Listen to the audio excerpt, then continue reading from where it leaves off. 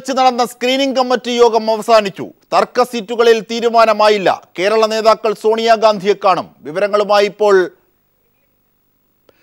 സന്തോഷ് സറിംഗിലേക്ക് പോകാം. ഒപ്പം മറ്റൊരു വാർത്തയിലേക്കാണ്. കയ്പമംഗലം സീറ്റ് മത്സരിക്കാനായി സീറ്റ് ആവശ്യപ്പെട്ട് TN പ്രതാപൻ രാഹുൽ ഗാന്ധിക്ക് കത്തയച്ച വിവരം പുറത്തെത്തിയതാണ് ഏറ്റവും കൗതുകകരമായി ഇന്ന് കേരളം ചർച്ച ചെയ്തത്. കത്ത് രാഹുൽ ഗാന്ധി സ്ക്രീനിംഗ് കമ്മിറ്റിയിൽ വായിച്ചതോടെയാണ് പ്രതാപന്റെ കള്ളക്കളികൾ പുറത്തായത്. നേരത്തെ മത്സരിക്കാൻ തയ്യാറല്ലെന്ന് കാണിച്ച് പ്രതാപൻ KPCCക്ക് കത്തയച്ചിരുന്നു. ഇപ്പോൾ വിവരങ്ങളുമായി ഞങ്ങളുടെ പ്രതിനിധി മനു ശങ്കരൻ ചേരുകയാണ്. മനു, എന്തൊക്കെയാണ് TN പ്രതാപന്റെ കത്തിന്മേൽ ഇന്ന് സ്റ്റിയറിംഗ് കമ്മിറ്റി യോഗത്തിൽ നടന്നത്? അജിംഷാദ് നിലവിൽ മത്സരിക്കാനില്ലെന്നും സംഘടനാ പ്രവർത്തനം നടത്താനാണ് താല്പര്യമെന്നും പറഞ്ഞായിരുന്നു ആദ്യ സമയങ്ങളിൽ TN പ്രതാപൻ KPCC തെരഞ്ഞെടുപ്പ് സമിതി യോഗത്തിലടക്കം നിലപാട് സ്വീകരിച്ചിരുന്നത്. ഇത് വ്യക്തമാക്കിക്കൊണ്ട് CM സുധീരൻ അടക്കം ചില പ്രശംസനീയമായ വാക്കുകളും TN പ്രതാപനെ ഉദ്ധരിച്ച് സംസാരിക്കുകയും ചെയ്തിരുന്നു. എന്നാൽ ഇതിന് പിന്നാലെ താൻ നിലവിൽ കൊടുങ്ങല്ലൂരിൽ നിന്ന് കയ്പമംഗലത്തേക്ക് മത്സരിക്കാൻ ആഗ്രഹിക്കുന്നുണ്ടെന്നും കയ്പമംഗലത്ത് വോട്ടർമാരുടെ വലിയ രീതിയിലുള്ള ഒരു സ്വാധീനം തനിക്കുണ്ടെന്നും മുസ്ലിം വിഭാഗങ്ങളുടെ അടക്കം വലിയ രീതിയിലുള്ള ഒരു വോട്ടിംഗ് ശതമാനം തനിക്ക് നേടാനാകുമെന്നും ചൂണ്ടിക്കാട്ടിക്കൊണ്ട് രാഹുൽ ഗാന്ധിക്ക് TN പ്രതാപൻ തന്നെ അയച്ച ഇമെയിൽ സന്ദേശവും ഇപ്പോൾ പുറത്തു വന്നിരിക്കുകയാണ്. ഇക്കാര്യം ഇന്നലെ ചേർന്ന കേന്ദ്ര തെരഞ്ഞെടുപ്പ് സമിതി യോഗത്തിലടക്കം രാഹുൽ ഗാന്ധി തന്റെ മൊബൈൽ ഫോണിൽ നിന്ന് ഇക്കാര്യം വ്യക്തമാക്കിക്കൊണ്ട് ഇമെയിൽ സന്ദേശം TN പ്രതാപൻ അയച്ചത് വായിച്ചു കേൾപ്പിക്കുകയും ചെയ്തു. ഇതിൽ തന്നെ ഇമെയിൽ സന്ദേശത്തിൽ തന്നെ TN പ്രതാപൻ വ്യക്തമാക്കിയിരിക്കുന്നത് തനിക്ക് വലിയ രീതിയിൽ അവിടെ വിജയ സാധ്യത നിലനിൽക്കുന്നു. അതിനാൽ തന്നെ കയ്പമംഗലത്ത് താനല്ലാതെ മറ്റൊരു സ്ഥാനാർത്ഥിയെ അവിടെ പരിഗണിക്കുന്നത് പോലും അബദ്ധമാകും എന്നുകൂടിയാണ് TN പ്രതാപൻ ചൂണ്ടിക്കാട്ടിയിരിക്കുന്നത്.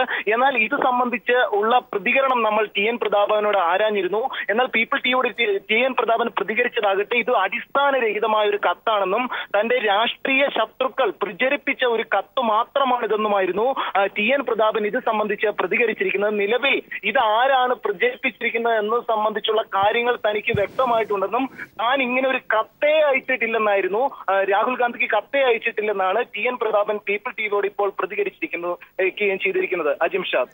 ശരി മനു ശങ്കരനാണ് വിവരങ്ങൾ നൽകിയത്. ഒപ്പം കോൺഗ്രസിന്റെ സ്ഥാനാർത്ഥി നിർണയവുമായി ബന്ധപ്പെട്ട തർക്കം എങ്ങുമെത്താതെ തുടരുന്ന കാഴ്ച കൂടിയാണ് കാണുന്നത്. ദില്ലിയിൽ വെച്ച് നടന്ന സ്ക്രീനിംഗ് കമ്മിറ്റി യോഗം അവസാനിച്ചു. തർക്ക സീറ്റുകളിൽ ഇപ്പോഴും തീരുമാനമായിട്ടില്ല.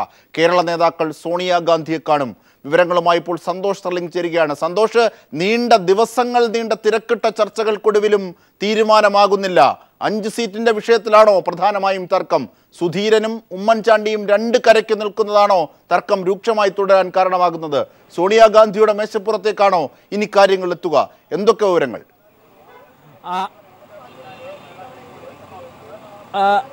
അജിംഷാദ്, മല്ലികാർജുന ഖാർഗെയുടെ വസതിയിൽ വെച്ചാണ് സ്ക്രീനിംഗ് കമ്മിറ്റി യോഗം നടക്കുന്നത്. ഇതിനിടയ്ക്ക് തൽക്കാലത്തേക്ക് സ്ക്രീനിംഗ് കമ്മിറ്റി യോഗം നിർത്തിവെച്ചു. കേരള നേതാക്കൾ തമ്മിൽ അഭിപ്രായ ഭിന്നത രൂക്ഷമായപ്പോഴാണ് നിർത്തിവെച്ചത്. അതിനുശേഷം വീണ്ടും കേരള നേതാക്കൾ മുഗൾ വാസ്നിക്കിന്റെയും മല്ലികാർജുന ഖാർഗെയുടെയും അധ്യക്ഷതയിൽ വീണ്ടും യോഗം ചേരുന്നുണ്ട്. കാര്യങ്ങൾ ഒരു ഒത്തുതീർപ്പിലെത്താനുള്ള ഒരു ശ്രമമാണ്. 3 മന്ത്രിമാരടക്കം 7 സിറ്റിംഗ് സീറ്റുകളിലാണ് തർക്കം നിലനിൽക്കുന്നത്. കോന്നിയിൽ അടൂർ പ്രകാശിനെയും K ബാബുവിനെ തൃപ്പൂണിത്തുറയിലും മത്സരിപ്പിക്കുന്നതിനെ കടുത്ത തോതിൽ തന്നെ VM സുധീരൻ എതിർക്കുന്നു. KC ജോസഫിന്റെ ഇരിക്കൂറിൽ സ്ഥാനാർത്ഥിത്വം നൽകുന്നതിനെയും VM സുധീരൻ എതിർക്കുന്നുണ്ട്. ഈ നിലപാടിൽ VM സുധീരൻ മാറ്റം വരുത്തിയിട്ടില്ല. ഉമ്മൻചാണ്ടിയാകട്ടെ ഇക്കാര്യത്തിൽ VM സുധീരന്റെ കാര്യത്തിലാകട്ടെ ഒരു വിട്ടുവീഴ്ചയ്ക്കും തയ്യാറല്ല. കാരണം 3 മന്ത്രിമാരെ മാറ്റിയാൽ അത് UDFന്റെ മുഴുവൻ വിജയസാധ്യതയെ ബാധിക്കുമെന്ന തരത്തിലാണ് ഉമ്മൻചാണ്ടിയുടെ വാദം. അതുകൊണ്ട് തന്നെ 3 പേരെ മാറ്റിയാൽ താൻ പ്രചരണ രംഗത്ത് നിന്ന് മാറി നിൽക്കും എന്ന പഴയ വാദത്തിൽ ഉമ്മൻചാണ്ടി ഉറച്ചു നിൽക്കുന്നു. പ്രശ്നപരിഹാരം ഇക്കാര്യം കൊണ്ട് തന്നെ ഏറെ അകലെയാണ്. ഇതിനിടയിൽ പ്രശ്നപരിഹാരം ഇന്നത്തെ സ്ക്രീനിംഗ് കമ്മിറ്റി യോഗത്തിലും ഉണ്ടാകാനുള്ള സാധ്യത കുറവാണ്. അതുകൊണ്ട് തന്നെ ഇക്കാര്യം അറിയിക്കാൻ 3 കേരള നേതാക്കൾ രമേശ് ചെന്നിത്തലയും VM സുധീരനും ഉമ്മൻചാണ്ടിയും സോണിയാഗാന്ധിയെ കാണും എന്നാണ് അറിയാൻ കഴിയുന്നത്. കാരണം തർക്കത്തിന് പരിഹാരമായില്ല എന്ന് സോണിയാഗാന്ധിയെ അറിയിക്കുക, അതിനുശേഷം സോണിയാഗാന്ധി ഇക്കാര്യത്തിൽ അന്തിമ തീരുമാനം കൈക്കൊള്ളട്ടെ എന്നായിരിക്കും 3 നേതാക്കളുടെ നിലപാട്. അത് കോൺഗ്രസിന്റെ ഒരു പൊതുവായ ഒരു രീതി കൂടിയാണ്. കാരണം 3 പേർക്കും പ്രശ്നമില്ലാതെ അത് അവസാനിക്കാൻ കഴിയും. കാരണം പിന്നീട് ഹൈക്കമാൻഡ് സമ്മർദ്ദം മൂലം തങ്ങൾ അത് അംഗീകരിച്ചു എന്ന് പറയാനുള്ളൊരു സാഹചര്യം ഉണ്ടാക്കിയെടുക്കാൻ കഴിയും. എന്തായാലും ഹൈക്കമാൻഡിലെ മറ്റു നേതാക്കളുമായി നടക്കുന്ന ചർച്ചയിലോ ഈ സ്ക്രീനിംഗ് കമ്മിറ്റി യോഗത്തിലോ ഒരു ധാരണയിൽ ഉണ്ടാകില്ല.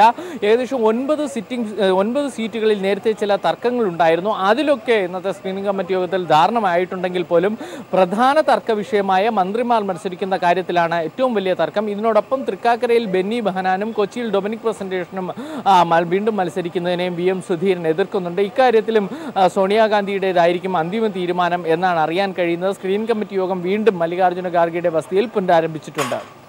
തീർച്ചയായും സന്തോഷ്, ഇന്ന് 3 നേതാക്കന്മാരും ഒരുമിച്ചാണോ സോണിയാഗാന്ധിയെ കാണുക, അതോ വെവ്വേറെയാകുമോ?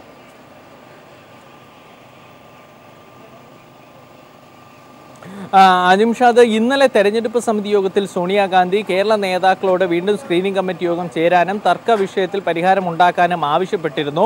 എന്ത് തീരുമാനമെടുത്താലും അക്കാര്യം സോണിയാഗാന്ധി അറിയിക്കണമെന്നാണ് പറഞ്ഞത്. തർക്ക പരിഹാരമാവുകയാണെങ്കിൽ അടിയന്തരമായി തെരഞ്ഞെടുപ്പ് സമിതി വിളിച്ചു ചേർക്കാം എന്ന് സോണിയാഗാന്ധി പറഞ്ഞിരുന്നു.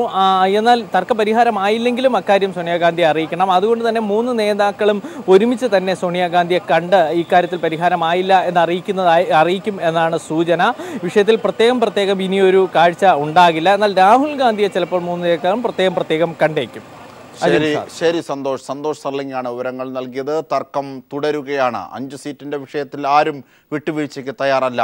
ഒടുവിൽ കാര്യങ്ങൾ സോണിയാഗാന്ധിയുടെ അടുത്തേക്കെത്തുന്നു. ഇന്ന് മൂവരും VM സുധീരനും ഉമ്മൻചാണ്ടിയും രമേശ് ചെന്നിത്തലയും ഇന്ന് സോണിയാഗാന്ധിയെ കാണും. ഇതിൻ്റെ വിവരങ്ങളാണ് സന്തോഷ് സർലിംഗ് ഞങ്ങളുടെ പ്രതിനിധി നൽകിയത്. തിരുവല്ലയിൽ ജോസഫ് M പുതുശ്ശേരിയെ മത്സരിപ്പിക്കരുതെന്നാവശ്യപ്പെട്ട് കോൺഗ്രസ് രംഗത്ത്. 12 മണ്ഡലം പ്രസിഡന്റുമാരാണ് പരസ്യമായി പുതുശ്ശേരിക്കെതിരെ രംഗത്തെത്തിയത്. PJ കുര്യനും നേരത്തെ ഇതേ ആവശ്യം ഉന്നയിച്ചിരുന്നു. അടൂർ പ്രകാശിന്റെ സ്ഥാനാർത്ഥി വിഷയത്തിൽ DCC ജനറൽ സെക്രട്ടറിമാരടക്കം പരസ്യ പ്രസ്താവനയുമായി രംഗത്തെത്തിയതിനു പിന്നാലെയാണ് തിരുവല്ലയിൽ ജോസഫ് M പുതുശ്ശേരിയെ മത്സരിപ്പിക്കരുതെന്നാവശ്യപ്പെട്ട തിരുവല്ല നിയോജക മണ്ഡലത്തിലെ 12 കോൺഗ്രസ് മണ്ഡലം പ്രസിഡന്റുമാർ പരസ്യ പ്രസ്താവനയുമായി രംഗത്തെത്തിയത്. കഴിഞ്ഞ തെരഞ്ഞെടുപ്പിൽ കേരള കോൺഗ്രസ് പത്തനംതിട്ട ജില്ലാ പ്രസിഡന്റായ വിക്ടർ T തോമസിനെ തോൽപ്പിക്കാൻ പ്രവർത്തിച്ച ആൾക്ക് സീറ്റ് നൽകുന്നത് ശരിയല്ലെന്ന് കാണിച്ച് പരസ്യ പ്രസ്താവനയും ഇവർ ഇറക്കിയിട്ടുണ്ട്. പുതുശ്ശേരിക്ക് സീറ്റ് നൽകുന്നത് UDF-നോടുള്ള അവഹേളനമാണ്. ഇങ്ങനെയുള്ള സ്ഥാനാർത്ഥികളെ നിയോഗിച്ചാൽ ഇവർക്ക് വേണ്ടി വോട്ട് പിടിക്കാൻ ബുദ്ധിമുട്ടാണെന്നും പ്രസ്താവനയിൽ പറയുന്നുണ്ട്. ജോസഫ് M പുതുശ്ശേരിക്ക് സീറ്റ് നൽകരുതെന്ന് നേരത്തെ PJ കുര്യനും ആവശ്യപ്പെട്ടിരുന്നു. പുതുശ്ശേരി മത്സരിച്ചാൽ വിക്ടറിന്റെ അനുകൂലികളും വിക്ടർ മത്സരിച്ചാൽ പുതുശ്ശേരിയുടെ അനുകൂലികളും പരസ്പരം കാലുവാരും എന്ന ആശങ്കയ്ക്കിടയിലാണ് കോൺഗ്രസ് മണ്ഡലം പ്രസിഡന്റുമാർ തന്നെ ഇത്തരത്തിൽ പരസ്യ പ്രസ്താവനയുമായി രംഗത്ത് വന്നത്. News bureau, Pathanamthitta. സീറ്റ് നിഷേധിക്കപ്പെട്ട സാഹചര്യത്തിൽ തുടർ നടപടികളെ ചൊല്ലി ജേക്കബ് ഗ്രൂപ്പിൽ ഭിന്നത രൂക്ഷം. കടുത്ത നടപടി വേണമെന്ന നിലപാടിൽ ജോണി നെല്ലൂരും UDF-ൽ തുടരണമെന്ന നിലപാടിൽ അനൂപ് ജേക്കബും ഉറച്ചു നൽകുകയാണ്. ഇതിനിടെ മൂവാറ്റുപുഴയിൽ ചേർന്ന നേതൃയോഗവും ഇരു വിഭാഗങ്ങളും തമ്മിലുള്ള വാഗ്വാദത്തിന് വേദിയായി. കോൺഗ്രസ് കാണിച്ചത് കടുത്ത വഞ്ചനയാണെന്ന് ജോണി നെല്ലൂർ പരസ്യമായി മാധ്യമങ്ങളോട് പറഞ്ഞു.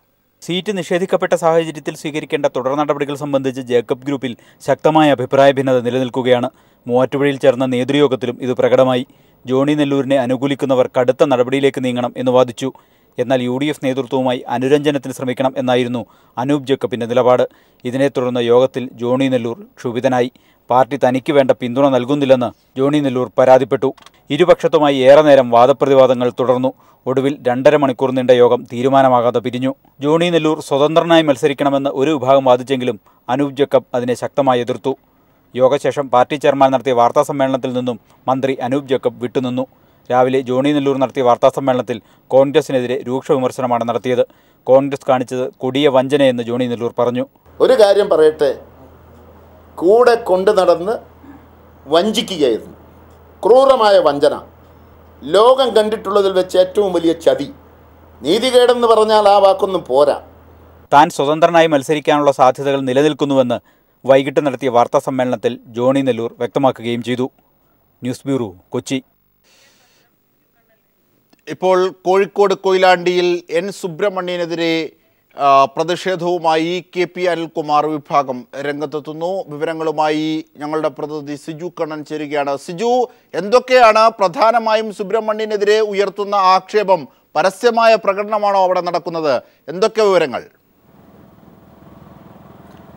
അജിംഷാദ് കോൺഗ്രസ് സ്ഥാനാർത്ഥി പട്ടികയുമായി ബന്ധപ്പെട്ട് സംസ്ഥാന നേതൃത്വം തന്നെ രണ്ട് തട്ടിലായി നിൽക്കുന്ന സാഹചര്യത്തിലാണ് കോൺഗ്രസ് കോഴിക്കോട് ജില്ലാ നേതൃത്വത്തെ ഞെട്ടിച്ചുകൊണ്ട് വലിയ രീതിയിലുള്ളൊരു പ്രതിഷേധം ഇപ്പോൾ കൊയിലാണ്ടിയിൽ നടന്നിരിക്കുന്നത്.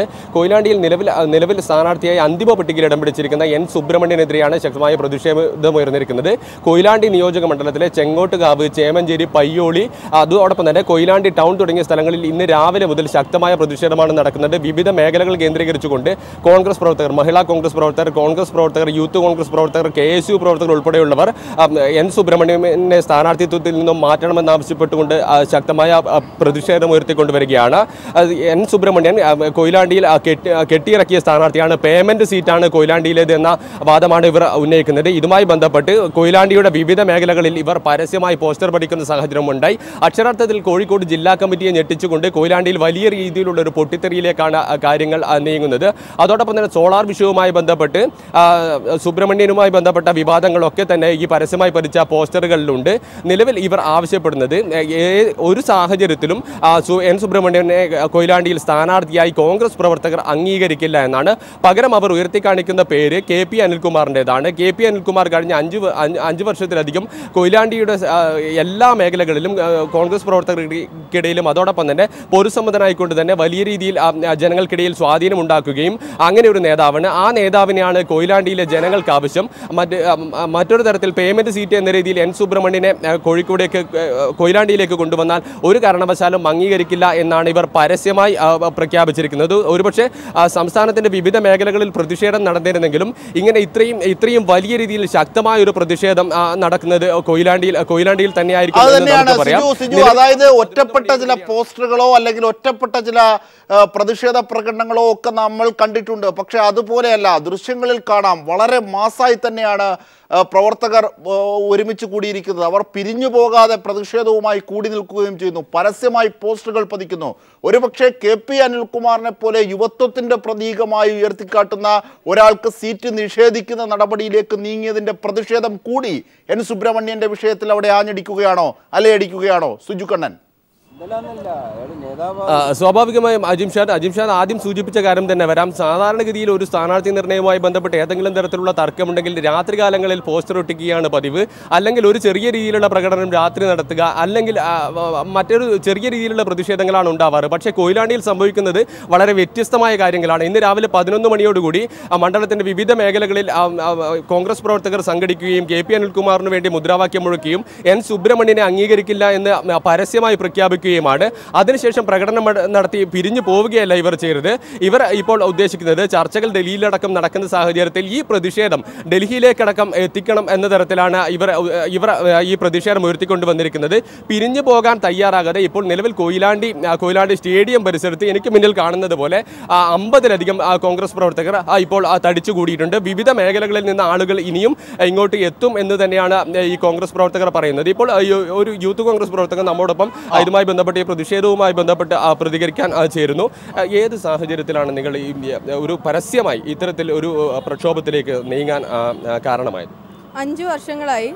പിന്നെ ഞങ്ങൾ ഇവിടെ ഏകദേശം തീരുമാനിച്ച രീതിയിൽ തന്നെയായിരുന്നു. കഴിഞ്ഞ വർഷം ഒരു തോൽവി സംഭവിച്ചെങ്കിലും 5 വർഷത്തോളമായിട്ട് അനിൽകുമാർ തന്നെ ആയിരിക്കും അടുത്ത ഇവിടുത്തെ MLA കാൻഡിഡേറ്റ് എന്ന് ഏകദേശം തീരുമാനിച്ച സ്ഥിതി തന്നെയായിരുന്നു. അതുകൊണ്ട് തന്നെ അവർ 5 വർഷങ്ങളായിട്ട് ഇവിടെയുള്ള ഏതൊരു വീട്ടിലും എന്തൊരു സഹായങ്ങളും വേണ്ടി വന്നപ്പോൾ അവരിവിടെ ഉണ്ടായിട്ടുണ്ട്. ഞങ്ങൾ ഏതൊരാളെയും സഹായിക്കാൻ അവർ എല്ലാ സമയവും ഞങ്ങളുടെ കൂടെ നിന്നിട്ടുണ്ട്. പക്ഷേ ഒരു അവസാന സമയം 5 വർഷം തികഞ്ഞ് ഇതിൻ്റെ ഒരു തെരഞ്ഞെടുക്കേണ്ട സമയമായപ്പോൾ ഇവിടെ പുതിയ ഒരാൾ NS സുബ്രഹ്മണ്യൻ ഇവിടെ ഉണ്ടായിരുന്നെങ്കിൽ പോലും ഇതുവരെ ഞങ്ങളുടെ ഒരു പ്രശ്നങ്ങളിലും കാണാൻ കഴിയാത്ത ഒരാളാണ് NS സുബ്രഹ്മണ്യൻ. അവർ ലാസ്റ്റ് ഒരു സമയം വന്നപ്പോൾ അവരെ തിരഞ്ഞെടുക്കുകയും അനിൽകുമാർ പുറന്തള്ളപ്പെടുകയും ചെയ്തു. അതിനോട് ഞങ്ങൾ ഒരിക്കലും യോജിക്കുന്നില്ല. 70 സീറ്റുകളിലാണ് ഇപ്പോൾ പ്രാഥമികമായി തീരുമാനമായിരിക്കുന്നത് എന്ന് പറയുന്നത്. അതിൽ ഉൾപ്പെടുന്നതാണ് കൊയിലാണ്ടി മണ്ഡലം. ഇത് സ്വാഭാവികമായും അത് തീരുമാനമായി എന്ന് പറയുമ്പോൾ നിങ്ങളുടെ പ്രതിഷേധത്തെ സംസ്ഥാന നേതൃത്വം തന്നെ 2 തട്ടിലാണ്. നിങ്ങളുടെ പ്രതിഷേധത്തെ ഹൈക്കമാൻഡിലേക്ക് എങ്ങനെയാണ് എത്തിക്കാൻ ഉദ്ദേശിക്കുന്നത്? ഇപ്പോൾ ഇവിടെ സ്ഥാനങ്ങളിലുള്ള എല്ലാവരും തന്നെ സ്വന്തം സ്ഥാനങ്ങൾ രാജിവെക്കാൻ തയ്യാറായിട്ടുണ്ട്. അപ്പോൾ ആ രാജി അധിക നേരത്തിനുള്ളിൽ തന്നെ രാജി വെക്കുന്നതായിരിക്കും. അതിനുള്ള ഫാക്സ് അയക്കുന്നതായിരിക്കും. ആ രീതിയിലാണ് ഞങ്ങൾ പ്രതിഷേധം അറിയിക്കുന്നു. അജിംഷാദ്, ഇപ്പോൾ നമ്മൾ പറഞ്ഞതുപോലെ ഈ പ്രതിഷേധ പ്രകടനം അല്ലെങ്കിൽ പരസ്യമായ പോസ്റ്റർ പതിക്കൽ ഉൾപ്പെടെയുള്ള കാര്യങ്ങൾ മാത്രമല്ല ഇപ്പോൾ ഇവിടെ നടന്നുകൊണ്ടിരിക്കുന്നത്. നമുക്ക് ഇപ്പോൾ ലഭിക്കുന്ന വിവരമനുസരിച്ച് കൊയിലാണ്ടിയിൽ നിരവധി കോൺഗ്രസ് ഭാരവാഹികൾ സാധാരണഗതിയിലുള്ള ഒരു കേവല പ്രതിഷേധം എന്നതിനപ്പുറത്തേക്ക് KP അനിൽകുമാറിനെ ഉയർത്തി കോൺഗ്രസിന്റെ സ്ഥിരമാക്കപ്പെട്ട ഒരു സ്ഥാനാർത്ഥിക്കെതിരെ കൂട്ടരാജികൾക്കായി ഫാക്സ് മുഴക്കും അല്ലെങ്കിൽ ഫാക്സ് അയക്കും എന്ന സന്ദേശവുമായി യൂത്ത് കോൺഗ്രസിന്റെയും മറ്റു കോൺഗ്രസിന്റെയും വിഭാഗങ്ങളാണ് അവിടെ ഒത്തുകൂടിയിരിക്കുന്നത്. അതിന്റെ സ്വഭാവം തന്നെ മറ്റൊന്നായി തന്നെ തോന്നുന്നു. അങ്ങനെയെങ്കിൽ കൂടുതൽ അവരുടെ പ്രവർത്തകരുടെ അടുത്തേക്ക് മൈക്ക് കൊടുക്കൂ. അവരെന്തൊക്കെയാണ് പറയുന്നതെന്ന് നമുക്ക് കേൾക്കാം. കൂടുതൽ പ്രവർത്തകരുടെ പ്രതികരണങ്ങളിലേക്ക് തന്നെ നമുക്ക് പോകാം. നിലവിൽ ഇപ്പോൾ കൊയിലാണ്ടി നിയോജക മണ്ഡലം മഹിളാ കോൺഗ്രസ് പ്രസിഡന്റ് ശ്രീകാ റാണി ഉൾപ്പെടെയുള്ള ആളുകൾ രാജിവെച്ചിട്ടുണ്ട്. ഇപ്പോൾ നമുക്ക് തൊട്ടടുത്ത യൂത്ത് കോൺഗ്രസ് പ്രവർത്തകരാണ്. ഒരുപക്ഷെ നേരത്തെ അജിംഷാദ് സൂചിപ്പിച്ചതുപോലെ യുവരക്തം വേണമെന്ന ആവശ്യം നേരത്തെ തന്നെ കോൺഗ്രസിനകത്ത് പല ഘട്ടങ്ങളിലായി ഉയർന്നു വന്നതാണ്. നമുക്ക് പിന്നിലുള്ള ഈ പ്രകടനത്തിൽ ഒരു പകുതിയിലേറെയും യുവാക്കളാണ്, യൂത്ത് കോൺഗ്രസ് പ്രവർത്തകരാണ്. എൻ്റെ തൊട്ടടുത്ത് നിൽക്കുന്ന യൂത്ത് കോൺഗ്രസ് പ്രവർത്തകരുടെ ഒരു പ്രതികരണത്തിലേക്ക് നമുക്കിപ്പോൾ പോകാം. കഴിഞ്ഞ 5 വർഷക്കാലമായി ഇവിടുത്തെ നിറഞ്ഞ സാന്നിധ്യമായ KP അനിൽകുമാർ എന്ന കൊയിലാണ്ടിക്കാരറിയുന്ന കൊയിലാണ്ടിയുടെ മുക്കും മൂലയും അരിച്ചു പറിക്കിയ അനിൽകുമാറിനെ മാറ്റി നിർത്തി കൊയിലാണ്ടിയിലേക്ക് ഇറക്കുമതി ചെയ്ത സ്ഥാനാർത്ഥിയെ കൊയിലാണ്ടിയിലെ ജനങ്ങൾക്ക് അംഗീകരിക്കാൻ സാധ്യമല്ല. ഒരു തെരഞ്ഞെടുപ്പ് വരുന്നതിന് മുമ്പ്, ഒരു വർഷക്കാലം മുമ്പേ തെരഞ്ഞെടുപ്പിൽ വോട്ടർ പട്ടികയിൽ വോട്ട് ചേർക്കുകയും കൊയിലാണ്ടിക്കാരുടെ ആവശ്യങ്ങൾക്കനുസരിച്ച് എന്നും മുന്നേറുകയും ചെയ്ത അനിൽകുമാറിനെ മാറ്റി നിർത്തി പാർട്ടി ഇത്തരമൊരു തീരുമാനം എടുത്തതിൽ പ്രതിഷേധമുണ്ട്. അങ്ങനെ മാറ്റി നിർത്തുകയാണെങ്കിൽ കൊയിലാണ്ടിയിലെ പ്രാദേശിക നേതാക്കന്മാരെ പാർട്ടിക്ക് പരിഗണിക്കാമായിരുന്നു. രാജീവ് മാഷും CV അടക്കമുള്ള കോൺഗ്രസിൻ്റെ കൊയിലാണ്ടിയിലെ നേതാക്കന്മാരെ മാറ്റി നിർത്തിയപ്പോൾ ഇത്തരം രീതിയിലേക്ക് പാർട്ടി മുന്നോട്ട് പോകുമ്പോൾ പാർട്ടിക്ക് ഏറ്റവും വലിയ പരാജയം ഏറ്റുവാങ്ങേണ്ട മണ്ഡലമായി ചരിത്രത്തിൽ എന്നും കോൺഗ്രസിനോടൊപ്പം നിന്ന കൊയിലാണ്ടി അത് 15-3 ടേമും അത് CPMനോടൊപ്പം പോകുമെന്നുള്ള കാഴ്ചപ്പാട് കൊയിലാണ്ടിയിലെ കോൺഗ്രസ്സുകാർക്കും യൂത്ത് കോൺഗ്രസ്സുകാർക്കും KSUക്കാർക്കും UDFിൻ്റെ മൊത്തം പ്രവർത്തകർക്കും കൊയിലാണ്ടിയിലെ ജനങ്ങൾക്കും മനസ്സിലാകുന്നുണ്ട്. അതിൻ്റെ പ്രതിഷേധം കൊയിലാണ്ടിയിലെ എല്ലാ മേഖലകളിലും വ്യാപിച്ചിരിക്കുകയാണ്. അതിൻ്റെ പ്രതിഷേധമാണ് ഞങ്ങൾ. അങ്ങനെയെങ്കിൽ സിജു അങ്ങനെയെങ്കിൽ അതായത് KP അനിൽകുമാറിനെ അവിടെ കൊണ്ടുവന്നില്ല എങ്കിൽ, N സുബ്രഹ്മണ്യത്തെ പിൻവലിച്ചില്ല എങ്കിൽ നിങ്ങളുടെ നിലപാടുകൾ എന്തായിരിക്കും? നിങ്ങളുടെ നിലപാടിനൊപ്പം കോൺഗ്രസിലെ വലിയ വിഭാഗം ഉണ്ടാകുമെന്ന് വിശ്വസിക്കുന്നുണ്ടോ? അത്തരം കാര്യങ്ങൾ കൂടി അവരോട് ചോദിച്ചാൽ. സിജു. അജിംഷാദ്, നമ്മോടൊപ്പം ഇപ്പോൾ ചേരുന്നത് കൊയിലാണ്ടി നിയോജക മണ്ഡലം മഹിളാ കോൺഗ്രസ് നേതാവ് ശ്രീജാ റാണിയാണ്. സ്വാഭാവികമായും N സുബ്രഹ്മണ്യനെ പിൻവലിക്കാത്ത ഒരു സാഹചര്യം അല്ലെങ്കിൽ നിങ്ങൾ ആവശ്യപ്പെടുന്നത് പോലെ KP അനിൽകുമാറിന് ഈ മണ്ഡലത്തിലേക്ക് സ്ഥാനാർത്ഥിയായി കൊണ്ടുവരാത്ത ഒരു സാഹചര്യം വന്നാൽ നിങ്ങളുടെ തുടർ നടപടികൾ എന്തായിരിക്കും? ഇപ്പോൾ നിലവിൽ നിങ്ങൾ വിവിധ മേഖലകളിലുള്ള ഭാരവാഹികൾ KPCCക്ക് രാജിക്കത്തയച്ചിട്ടുണ്ട് എന്നാണ് പറഞ്ഞത്. അതിനുശേഷം നിങ്ങളുടെ തുടർ നടപടികൾ എന്തായിരിക്കും? ബാക്കിയുള്ള നേതൃത്വത്തിലുള്ള ബാക്കിയുള്ള ആളുകൾ കൂടെ രാജിവെക്കും, കൂട്ടമായി രാജിവെക്കും. അതിലൊരു സംശയവുമില്ല. തെരഞ്ഞെടുപ്പുമായി ബന്ധപ്പെട്ട് നിങ്ങളുടെ പ്രവർത്തനം ഏത് രീതിയിലായിരിക്കും? നിങ്ങൾ ആർക്കു വേണ്ടി പ്രവർത്തിക്കുമെന്നൊരു വലിയൊരു ചോദ്യമാണ് അവിടെ നിൽക്കുന്നത്. കാരണം നിങ്ങൾ പറയുന്ന സ്ഥാനാർത്ഥിയെ കിട്ടിയില്ല എങ്കിൽ നിങ്ങൾ ആർക്കു വേണ്ടി പ്രവർത്തിക്കും? ഏത് രീതിയിലായിരിക്കും ഈ തെരഞ്ഞെടുപ്പിൽ നിങ്ങളുടെ പ്രവർത്തനം? ഈ തെരഞ്ഞെടുപ്പിൽ ഞങ്ങൾ നിർജ്ജീവമായി നിൽക്കും, ആർക്കും വേണ്ടി പ്രവർത്തിക്കില്ല. ആർക്കും വേണ്ടി പ്രവർത്തിക്കാതെ മാറി നിൽക്കാനാണ് നിങ്ങൾ ഉദ്ദേശിക്കുന്നത്. നിങ്ങൾ ഈ പ്രതിഷേധത്തിൽ ഇന്ന് രാവിലെ ഉണ്ടായിരുന്ന ഒരു പ്രതിഷേധത്തിൽ 200-ലേറെ പ്രവർത്തകർ നിങ്ങളോടൊപ്പം ഉണ്ടായിരുന്നു. ഒരു മണ്ഡലം എന്ന് പറയുമ്പോൾ വളരെ വിശാലമായി വോട്ടർമാരുടെ എണ്ണത്തിൽ തന്നെ നോക്കുമ്പോൾ 1.5 ലക്ഷത്തിലധികം വോട്ടർമാർ അല്ലെങ്കിൽ അതിൽ കൂടുതൽ പ്രവർത്തകർ ഉണ്ടാകുന്ന ഒരു മണ്ഡലമാണ്. നിങ്ങളോടൊപ്പം നിങ്ങൾക്ക് പിന്തുണ ഈ മണ്ഡലത്തിൽ എത്രത്തോളമുണ്ട്? ഈ നിയോജക മണ്ഡലത്തിലെ ഭൂരിഭാഗം ജനങ്ങളും ആഗ്രഹിക്കുന്നത് KP അനിൽകുമാർ ഇവിടുത്തെ സ്ഥാനാർത്ഥിയാവണമെന്ന്. അതിനൊരുപാട് കാരണങ്ങളുണ്ട്. അദ്ദേഹം ഇവിടുത്തെ സാധാരണക്കാരായ ജനങ്ങളുടെ ഇടയിൽ 5 വർഷമായി നിരന്തരം പ്രവർത്തിക്കുന്ന ഒരാളാണ്. പിന്നെ ഇതുവരെ ഒരു ആരോപണങ്ങൾക്കും വിധേയനാവാത്ത ഒരാൾ കൂടി ആയതുകൊണ്ട് എന്തുകൊണ്ടും അദ്ദേഹത്തിന് മറികടന്ന് വേറൊരാളെ ഇവിടെ കൊണ്ടുവരേണ്ട ഒരു ആവശ്യമില്ല. അതുതന്നെയാണ് ഞങ്ങൾ സാധാരണക്കാരുടെ പ്രശ്നങ്ങൾ തൊട്ടറിയുന്ന ഒരു നേതാവ് എന്ന നിലയിൽ ഇവിടുത്തെ ജനങ്ങൾ മനസ്സാ അംഗീകരിച്ച ഒരു വ്യക്തി എന്ന നിലയിലും അദ്ദേഹത്തിന് ഇവിടുത്തെ സ്ഥാനാർത്ഥിത്വം വേണമെന്നുള്ള കാര്യത്തിൽ യാതൊരു സംശയവുമില്ല. അതോടൊപ്പം തന്നെ ഈ രാജിയിലും അതോടൊപ്പം തന്നെ പ്രതിഷേധ പ്രകടനത്തിലും ഐക്യദാർഢ്യം പ്രഖ്യാപിച്ചുകൊണ്ട് എത്തിയ ഒരു കോൺഗ്രസ് പ്രവർത്തനോടൊപ്പം അഭിപ്രായത്തിലേക്ക് കൂടി നമുക്ക് പോകാം. ജിംഷാർ,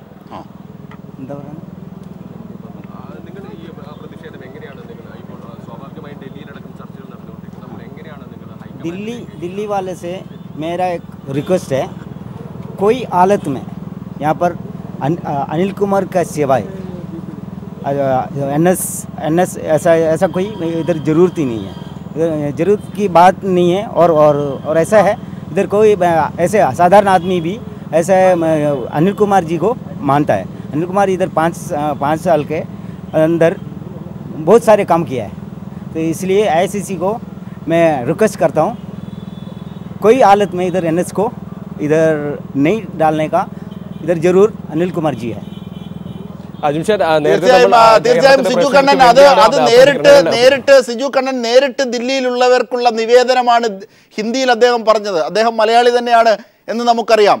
അതായത് സിജു കണ്ണൻ ഇത്തരത്തിലുള്ള ഒരു പ്രവർത്തനം അവിടെ എത്രത്തോളം ആഴത്തിലേക്ക് പടരുന്നു എന്നതാണ് മനസ്സിലാകേണ്ടത്. ഒരുപക്ഷെ സോളാറുമായി ബന്ധപ്പെട്ട ആരോപണങ്ങളിൽ പല കുറി എത്തപ്പെട്ട ഒരു വ്യക്തി എന്നുള്ള നിലയിൽ N സുബ്രഹ്മണ്യൻ ആ രീതിയിലാണ് സീറ്റ് ലഭിച്ചത്.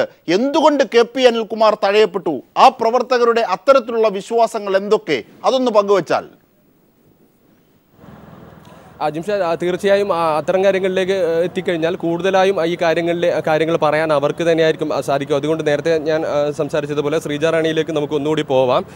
ഈ കോഴിക്കോട് നിങ്ങൾ സ്വാഭാവികമായും പറയുന്നത് KP അനിൽകുമാറിനെ ഇവിടെ സ്ഥാനാർത്ഥിയായി വേണമെന്നാണ്. കഴിഞ്ഞ 5 വർഷക്കാലം അല്ലെങ്കിൽ മണ്ഡലത്തിൽ സജീവമായി ഇടപെടുന്ന ഒരു വ്യക്തി എന്ന നിലയിൽ ഈ N സുബ്രഹ്മണ്യൻ ഏത് ഘട്ടത്തിലാണ് ഈ സ്ഥാനാർത്ഥി പട്ടികയിൽ അന്തിമ പട്ടികയിൽ ഇടം പിടിച്ചത്? അതോടൊപ്പം തന്നെ സോളാർ ഉൾപ്പെടെയുള്ള വിവാദങ്ങളിൽ നിങ്ങൾ പുറത്തുപറിച്ച പോസ്റ്ററുകളിൽ അതൊക്കെ കാണുന്നു. സോളാർ ഉൾപ്പെടെയുള്ള വിവാദങ്ങളിൽ ഉൾപ്പെട്ടു.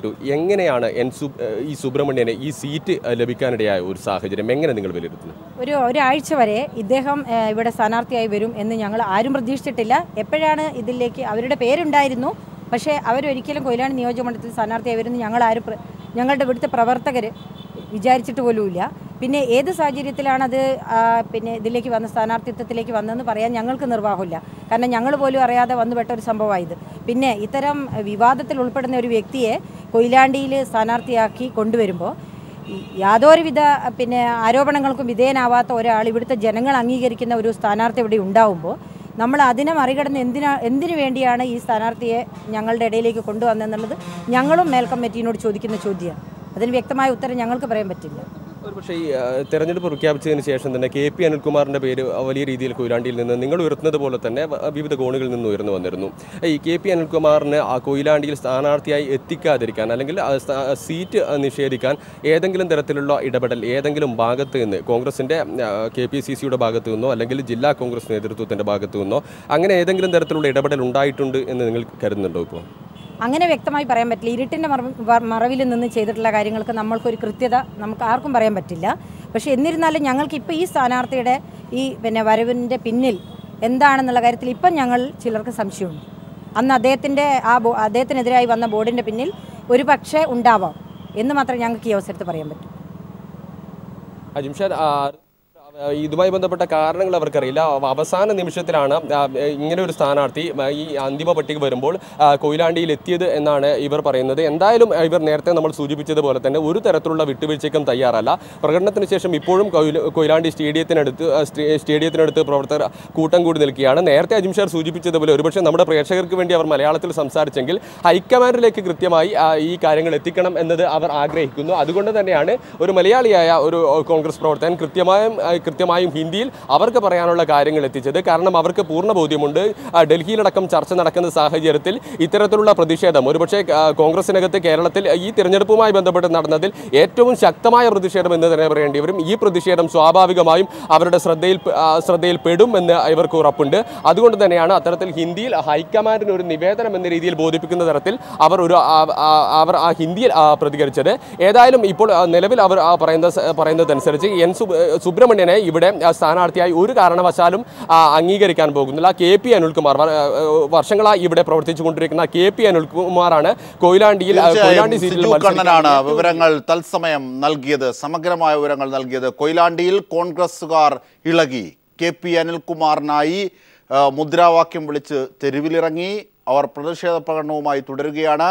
N സുബ്രഹ്മണ്യത്തെ കെട്ടിയിറക്കാൻ സോളാർ അടക്കമുള്ളവയിൽ ആരോപണ വിധേയനായി എന്നതാണോ N സുബ്രഹ്മണ്യൻ്റെ യോഗ്യത എന്ന് സംശയിക്കുന്നതായും ചില യൂത്ത് കോൺഗ്രസുകാർ, മഹിളാ കോൺഗ്രസുകാർ ഒക്കെയും പങ്കുവച്ചു. പീപ്പിൾ ടിവിയോട് സമഗ്രമായ വിവരങ്ങളാണ് ദൃശ്യങ്ങൾ സഹിതം ഞങ്ങളുടെ പ്രതിനിധി സിജു കണ്ണൻ നൽകിയത്.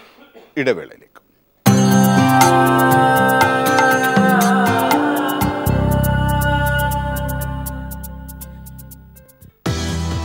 Unique signature with 3 times more perfume. Now in 2 new body perfumes, Champion and Maverick. Hey Bunty, ninnuku Life Boy hand wash inde pudiya offer ariyamo?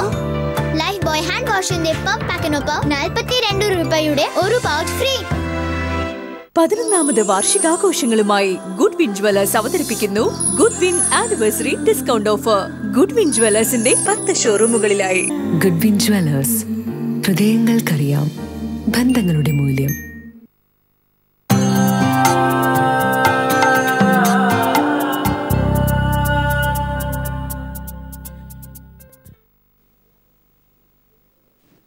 വാർത്തകളിലേക്ക്. കേരളത്തിൽ ഇടതു തരംഗമെന്ന times now India TV C voter അഭിപ്രായ survey. LDF 86 സീറ്റുകളിൽ വിജയം നേടും. UDFന് 53 സീറ്റുകളിൽ ഒതുങ്ങേണ്ടി വരും എന്നാണ് സർവേ പ്രവചിക്കുന്നത്. സോളാർ ഉൾപ്പെടെ സർക്കാരിന്റെ അഴിമതി UDFന് തിരിച്ചടിയാകുമെന്നാണ് സർവേയിൽ പങ്കെടുത്ത ഭൂരിപക്ഷം വോട്ടർമാരും അഭിപ്രായപ്പെട്ടത്. UDF സർക്കാരിന്റെ പ്രവർത്തനത്തിലും മുഖ്യമന്ത്രി ഉമ്മൻചാണ്ടിയുടെ പ്രകടനത്തിലും കേരളത്തിലെ ജനങ്ങൾ തൃപ്തരല്ല.